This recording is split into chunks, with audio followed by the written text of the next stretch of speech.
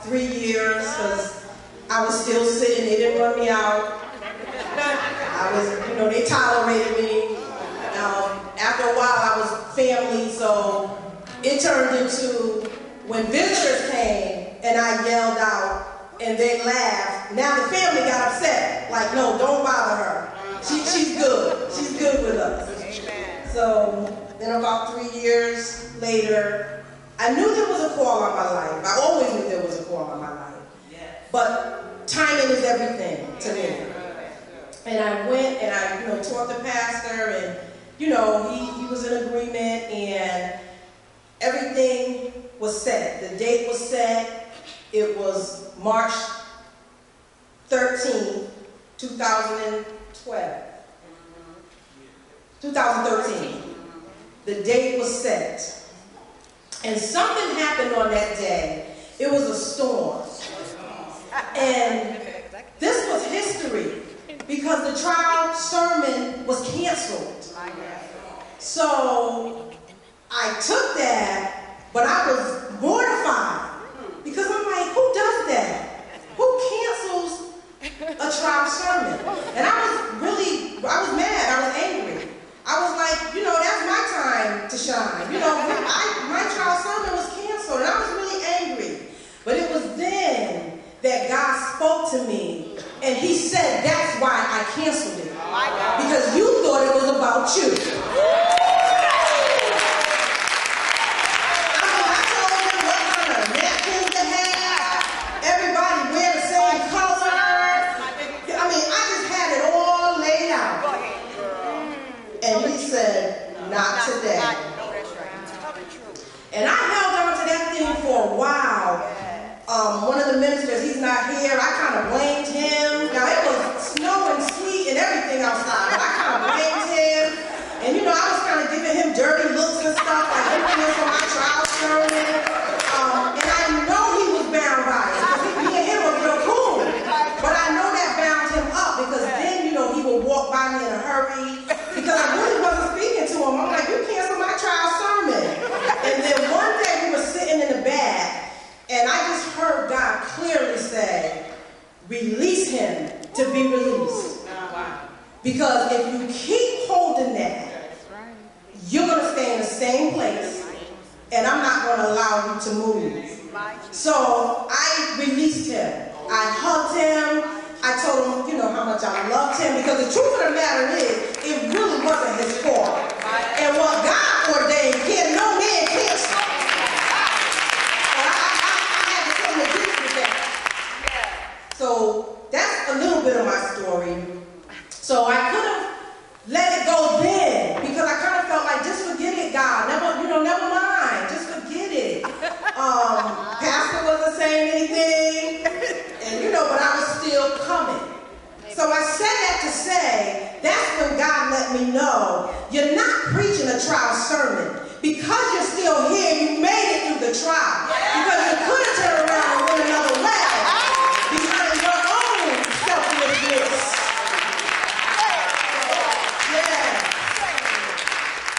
And the worst thing you can do in the world is abort the promise. Don't abort your promise. Pastor said it so profoundly, try God. Just try God. Just take him at his word. And that is why I'm standing here today. Amen. My sons are here. Sons are here. That's one. Here's another.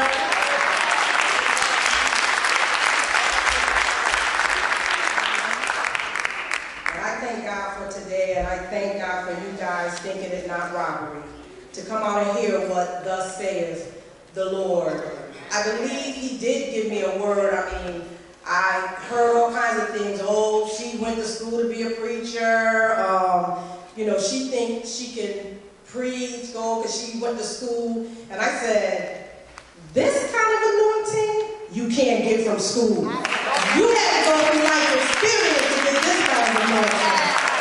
To preach this thing. But if you will, turn with me in your Bibles to Luke 8. And I'm going to start with verse 40. Now when Jesus came back, I'm reading from the Amplified version. When Jesus came back to Galilee, the crowd received and welcomed him gladly, for they were all waiting and looking for him. And there came a man named Jairus, who had for a long time been a director of the synagogue. And falling at the feet of Jesus, he begged him to come to his house.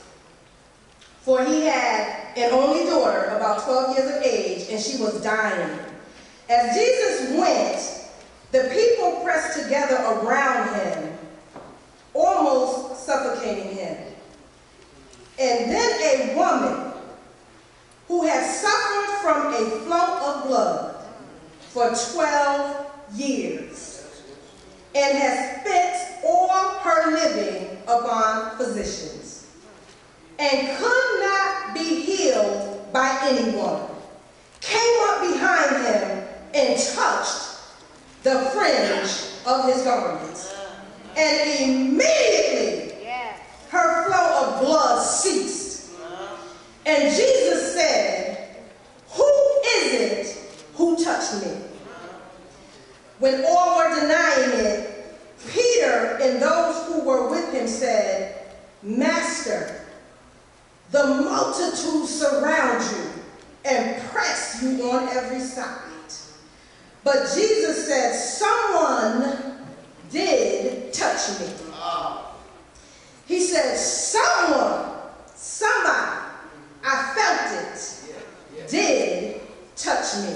For I perceived that power has gone forth from me. And when the woman saw that she had not escaped notice, she came up trembling and falling down before him. She declared in the presence of all the people for what reason she had touched him and how she had been instantly cured.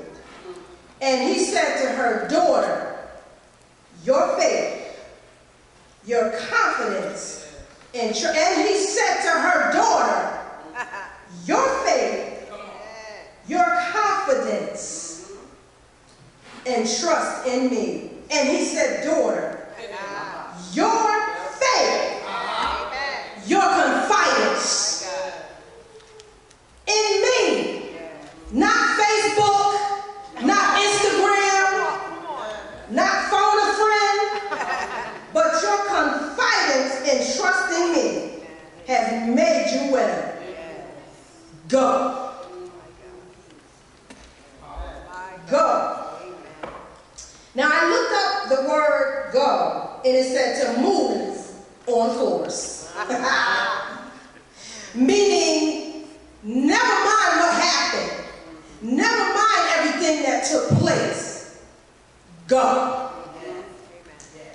If I had to use a subject for today, it would be, I'm too destined to be defeated.